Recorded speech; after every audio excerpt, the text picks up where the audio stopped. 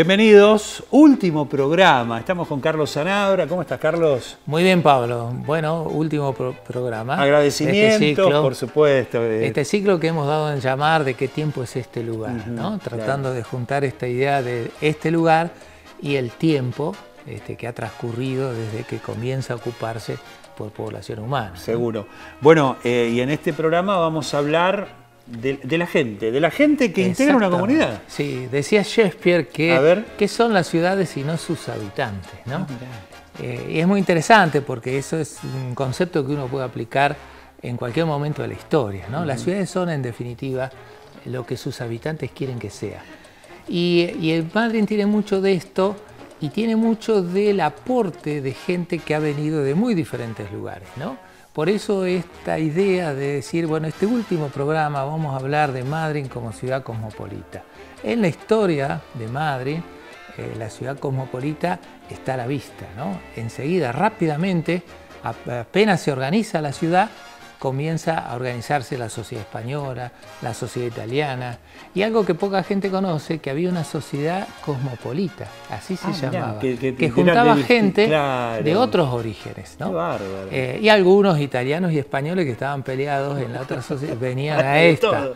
Claro, pero y cuando uno ve el censo y digamos, comienza a conocer algunas historias, empieza a notar que hay gente muy diversa, ¿no? Así que por esos años esta idea de ciudad cosmopolita estaba plasmada por los propios habitantes, ¿no? Bueno, vamos a compartir el informe.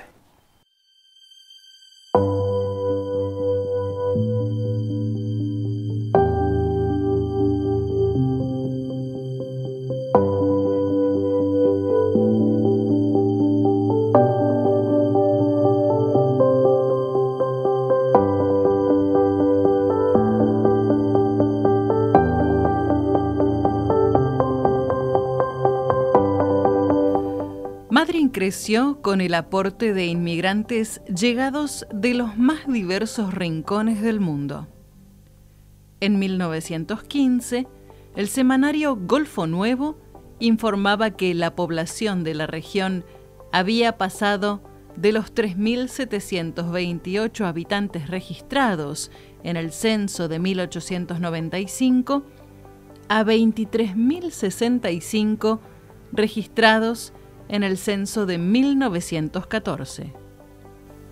Al mismo tiempo, daba cuenta que el 46% de la población de la región era extranjera y en ese porcentaje se incluían españoles, italianos, chilenos, ingleses, rusos, alemanes, uruguayos, franceses, sudafricanos, portugueses, otomanos, austrohúngaros, suizos, suecos, paraguayos, griegos y noruegos.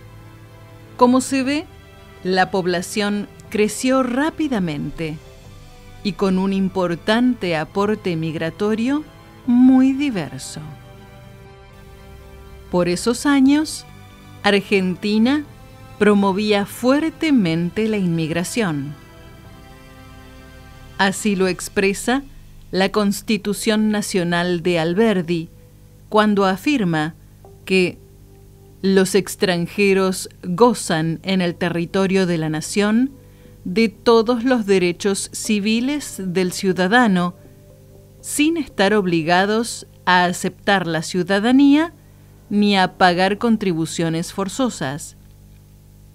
No hay prerrogativas de sangre, fueros personales ni títulos de nobleza. Todos los habitantes son iguales ante la ley y admisibles en los empleos sin otra consideración que la idoneidad. Todos los habitantes de la nación gozan del derecho de trabajar y ejercer industrias lícitas, navegar, comerciar, entrar, permanecer, transitar y salir del territorio, de publicar sus ideas por la prensa, usar y disponer de su propiedad, asociarse con fines útiles, profesar libremente su culto, enseñar y aprender. ¿Qué mejor invitación a desarrollar todas las potencialidades de progreso que pudiera ser capaz cualquier ciudadano del mundo?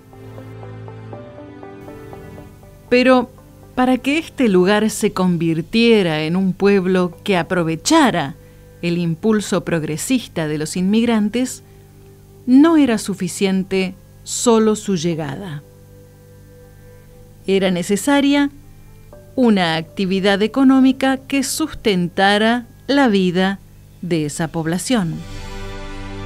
La inversión de la compañía inglesa en la construcción del ferrocarril y el puerto originó esa actividad económica y luego, con su operación, impulsó el intercambio comercial a diferentes lugares de la región, el país y de otros países.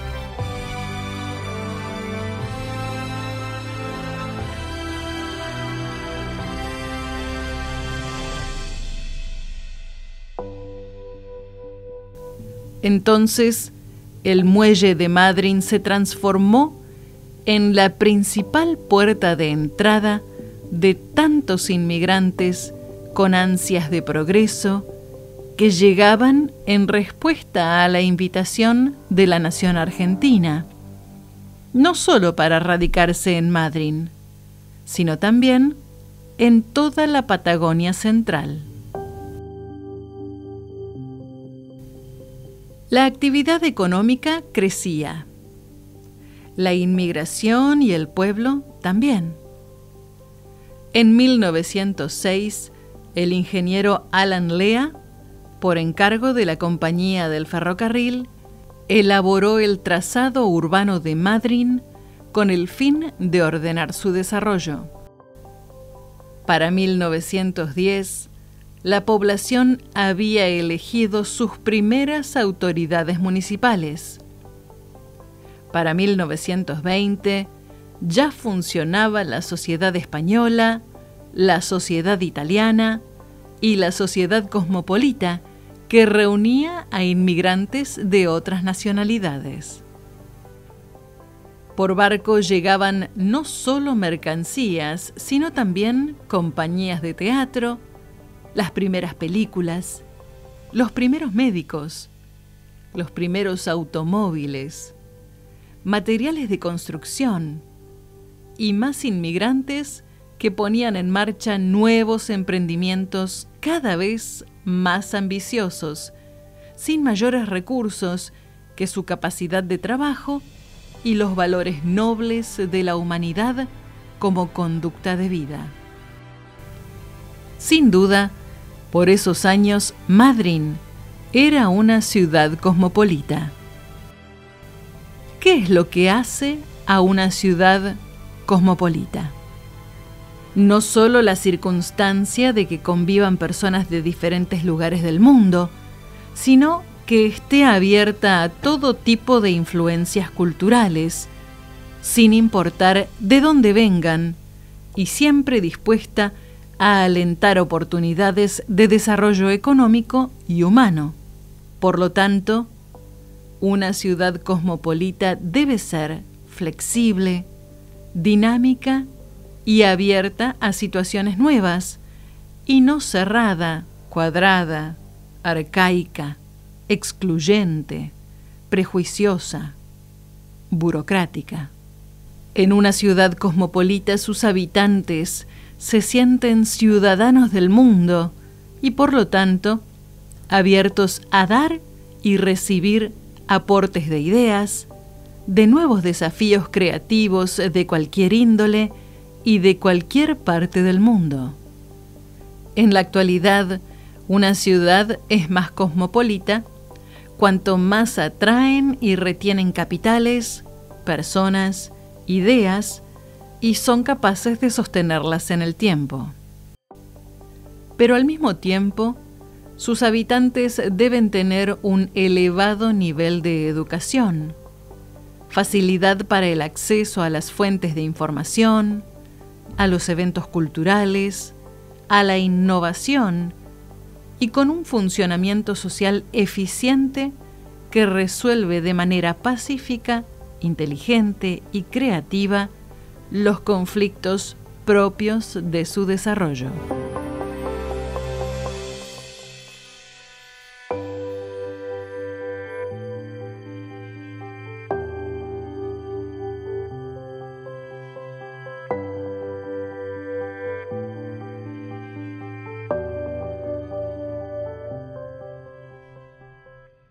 Bueno, seguimos hablando de Ciudad Cosmopolita, Carlos. Así es, Pablo, así es, Pablo. Bueno, estaba pensando, por ejemplo, en la conformación actual. Claro. De la gente, de los argentinos de diferentes provincias. Claro, justamente, ¿no? justamente. Nosotros hoy en Madryn también es una ciudad cosmopolita.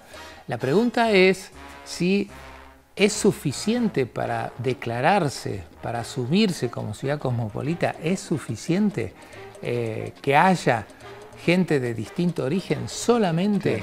Bueno, yo creo que no. Bueno. A continuación vamos a tener algunas voces. ¿Qué te parece? Perfecto. Ahí está. Voz autorizada, la vamos a compartir ahora. Bien. Bueno, Madryn ha vivido un proceso muy interesante desde sus inicios en términos poblacionales, ¿no? Madryn, como buena parte de la Patagonia, fue de los lugares colonizados en las últimas décadas del siglo XIX. Eso implicó, digamos, procesos digamos, de conflicto, pero al mismo tiempo de conformación de pueblos, de desarrollo en el sentido clásico del término. Y en ese punto Madryn tiene como una historia un poco más, si quieren, benevolente que la que han vivido otros pueblos, no sin violencia, no sin conflicto, pero sí en términos de una colonización por lo menos de un sector de una población, que es aquellos que festejamos en digamos, el 28 de julio, la llegada en 1865, de población que venía también escapando de situaciones de violencia y de opresión. Y eso tuvo implicancias también en la conformación de nuestros pueblos. Sacando que, por otro lado, digamos, no es que fue en el 65, efectivamente, cuando Madryn se transforma en pueblo, digamos, esto, como bien lo sabés, la transformación de lo que es el territorio de Madryn en un pueblo, propiamente dicho, tuvo más que ver con el puerto y con la posibilidad de sacar la producción del valle por acá. Entonces eso significó la construcción del ferrocarril. Y la construcción del ferrocarril, si bien fue una idea, digamos, de los colonos galeses, digamos, tuvo construcción de diversas poblaciones, ¿no? Y ahí sí fue muy importante el trabajo de gente de distintos orígenes. Mucha población italiana, española. Y obviamente, digamos, después cuando empezamos a ver lo que significaba la producción propiamente dicha, también ahí vemos el aporte, digamos, de los pueblos originarios en buena parte de lo que significaba la economía y el proceso, digamos, civilizatorio que vivió nuestra región, ¿no? Obviamente en un esquema también de conflicto y desigualdad, que de alguna manera lo vemos hasta el día de hoy en sentido más crítico, ¿no?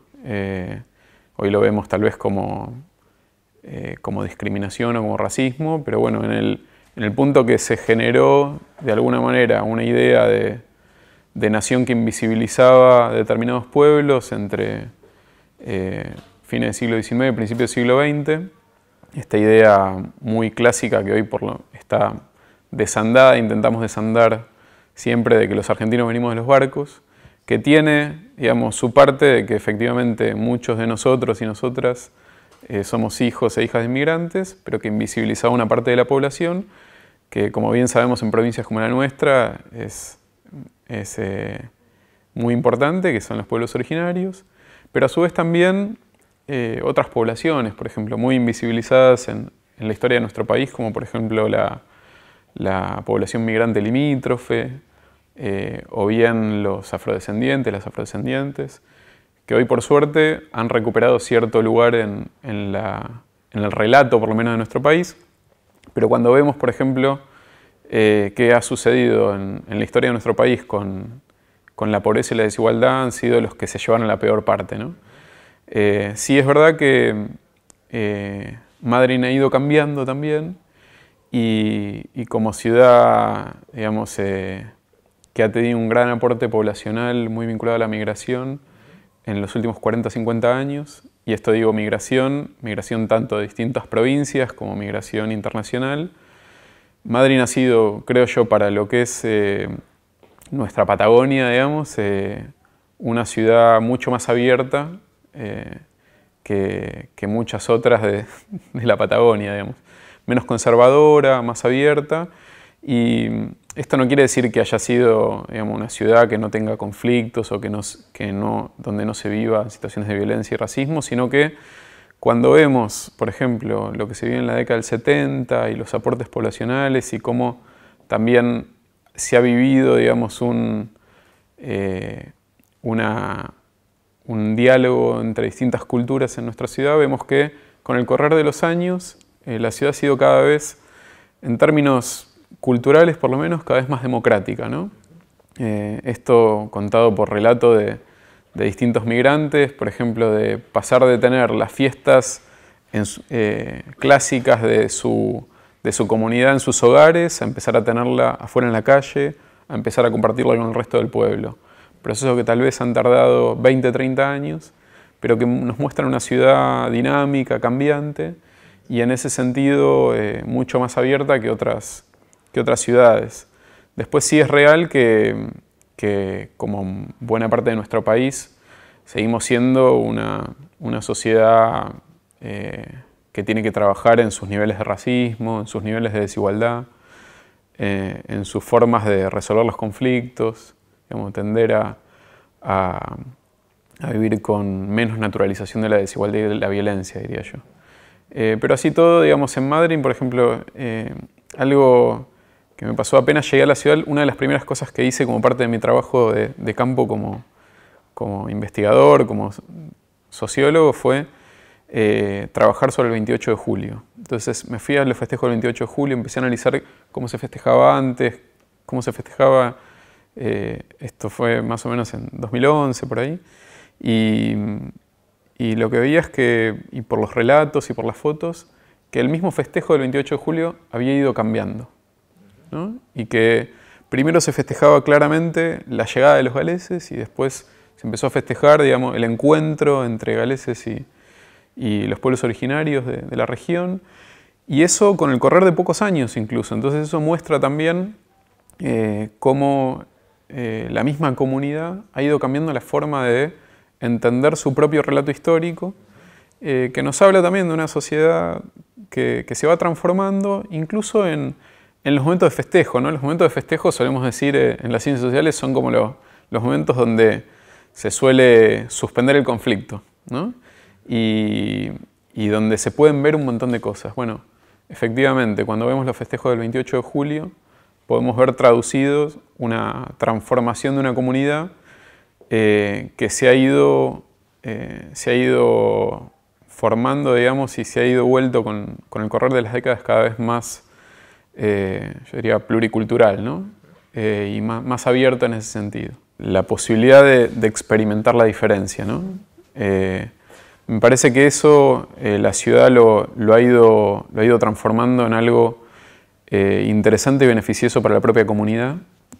Creo que es algo que distingue a Madryn de muchas otras ciudades donde por ahí el conflicto está más a flor de piel y hay mayores niveles de violencia.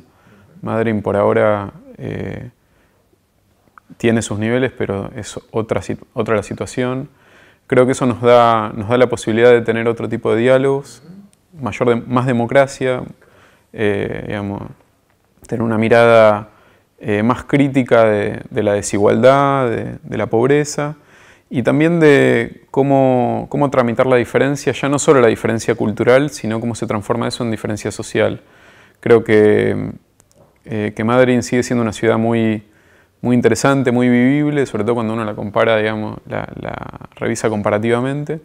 Y ni hablar que hay que ver cómo logramos transformar esas diferencias, esos diálogos en acercar posiciones, ¿no? Esto que creo que es por ahí lo más difícil de entender y de revisar en un momento en el cual estamos, creo yo, todavía, la ciudad no tiene una escala que haga que haya, no sé, 30 kilómetros entre distintos sectores sociales.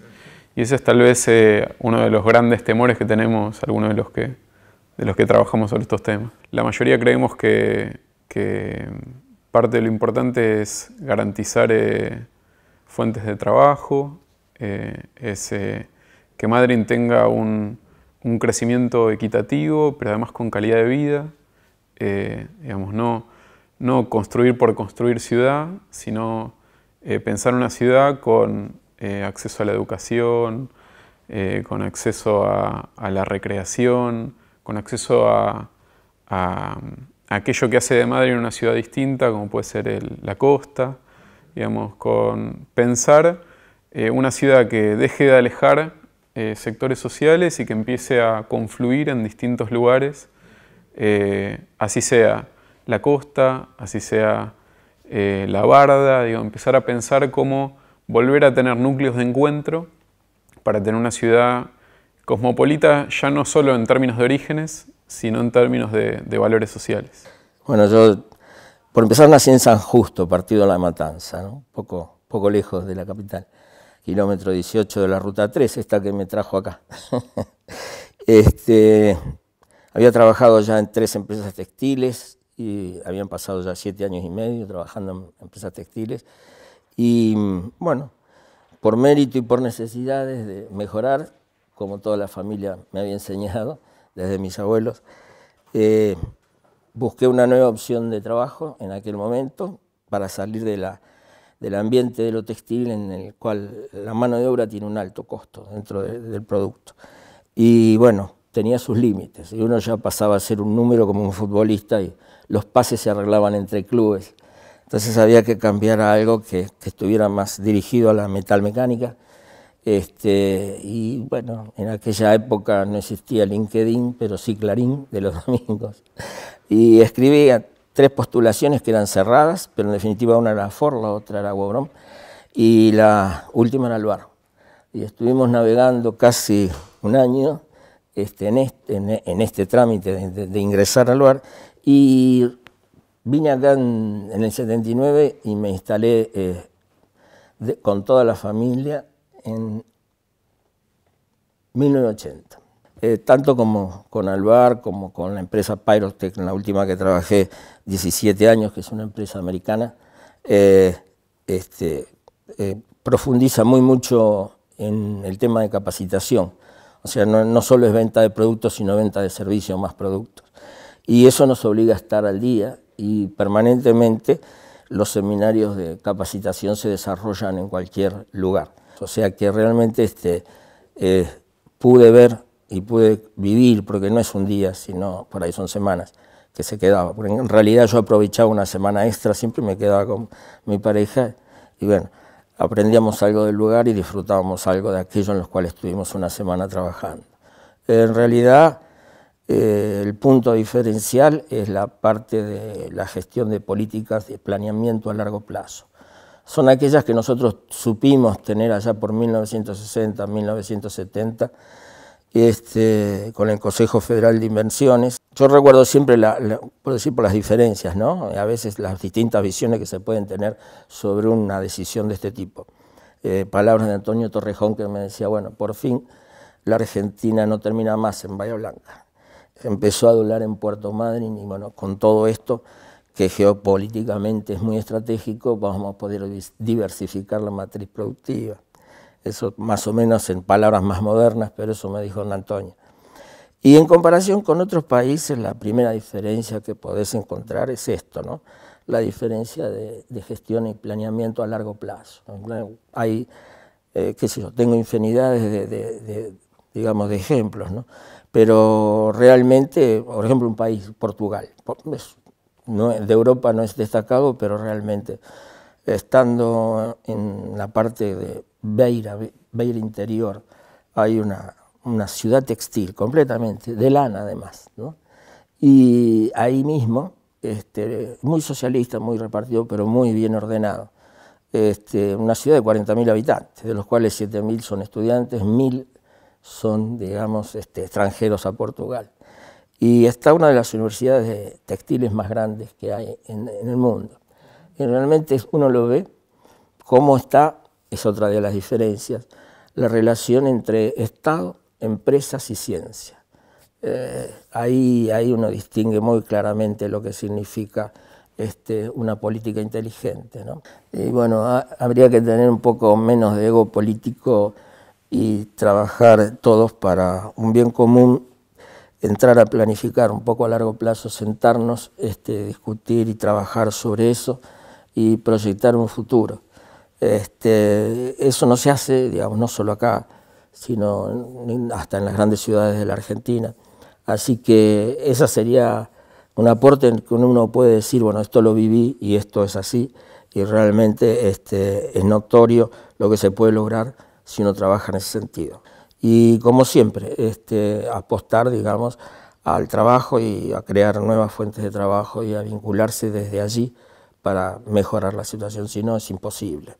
Y bueno, hay mucho por hacer, seguimos trabajando sobre los recursos naturales y yo creo que hay que agregarle valor a esos recursos. Bueno, estamos llegando al final de este programa y de este ciclo, pero justamente en este video final la idea es hablar de una ciudad cosmopolita. Así es. Y la reflexión que estábamos planteando antes, Carlos. Bueno, justamente, yo creo que Madryn fue en la historia una ciudad cosmopolita, lo es hoy también una ciudad cosmopolita, pero también creo que no lo es solamente porque hay gente de distinto origen que viene con toda su carga cultural, sus ansias de progreso, sus ganas de trabajar, de progresar, no solo por eso, sino que la ciudad cosmopolita hoy debe generar unas condiciones como para que los madrinenses comiencen a sentirse ciudadanos del mundo, que es el otro concepto que tiene esta idea de lo cosmopolita. No solo que hay gente muy diversa, sino que además esa gente se siente ciudadano del mundo. ¿Y eso qué quiere decir? Bueno, quiere decir que sería bárbaro, digamos, que desde Madryn, bueno, se establecieran lazos, que muchos lazos hay, con distintas regiones del mundo, pero lazos que permitan que esta ciudad y que los habitantes de Madryn, que los propios madrinenses puedan desarrollarse, puedan tener un modelo de ciudad futuro, una meta, un objetivo, una visión de futuro enlazada con lo que pasa en el mundo. Si uno piensa, por ejemplo, las vinculaciones que tiene nuestro puerto con distintos puertos del mundo, se va a encontrar que nuestra ciudad está muy vinculada con lugares completamente alejados. Lo está en función de ese intercambio comercial de productos, de mercancías, pero a lo que se refiere esta idea de lo cosmopolita, es decir, sentir ciudadanos del mundo en el sentido de que uno pueda recibir aquí en Madryn a cualquier ciudadano de otra región del mundo que sea bienvenido y que pueda desarrollar aquí en Madryn con nosotros alguna buena idea que nos beneficie a todos y que los madrilenses puedan alguna vez establecer vinculaciones, relaciones del tipo que sea, sociales, culturales, comerciales, con otras regiones y poder generar entonces allí cosas nuevas, como lo hacían los primeros pioneros que lo vimos en el primer programa, ¿no? ¿Qué es un pionero? Aquel que hace algo que nunca se había hecho antes. Bueno, esto de la ciudad cosmopolita lo que pretende ser es hagamos cosas que nunca se habían hecho antes, pero paraditos en un lugar donde nos asumimos como ciudadanos del mundo. Eso no es fácil. La ciudad tiene que generar condiciones para que cualquier ciudadano del mundo pueda venir a desarrollarse aquí en Madryn y que para que los madrinenses también podamos hacer desarrollos en cualquier otro lugar del mundo. Enlazarnos, enraizarnos, establecer una especie de red gigante a nivel global, de eso se trata la ciudad cosmopolita. Muchísimas gracias, Carlos, por Muy bien. toda tu sabiduría, podríamos decir, o todo tu saber en cuanto a la historia, compartirlo con la audiencia y a toda la audiencia, por supuesto. Muchísimas gracias por acompañarnos en este ciclo. Hasta pronto. Hasta pronto, muchas gracias y bueno, esperemos que se repitan estos programas especiales que ayudan a reflexionar a los madrinenses y a nosotros también, claro. Muy bien. Muchísimas gracias.